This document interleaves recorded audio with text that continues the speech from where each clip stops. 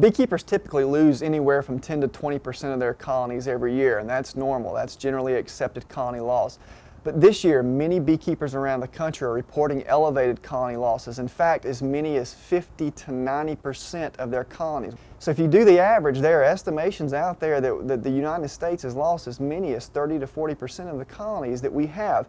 Honeybees actually host a number of different pests and pathogens, and we've had these pests and pathogens in our honeybees for a very long time, ranging from fungi to viruses to parasitic mites. And traditionally, when these things infest our colonies slowly dwindle and die over time, and we rarely get massive die-offs.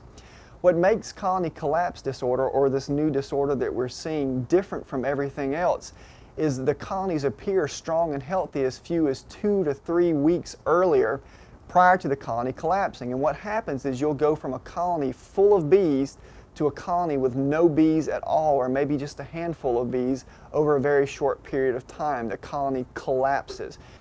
At the University of Florida, we're cooperating with the Florida Department of Agriculture and working on varroa mite studies. Even with colony collapse disorder present in the United States, varroa mite remains the biggest bee problem in the world and a leading contender for causing these colony collapses. So we're very keen to look at varroa mite effects and how to control varroa mites and give beekeepers an option to get rid of these things in their colonies. What's very important to consider and to remember is that CCD, or colony collapse disorder, may be an amalgamation of bee problems, and if that's the case, any bee scientist studying anything that kills bees is working on colony collapse disorder by default.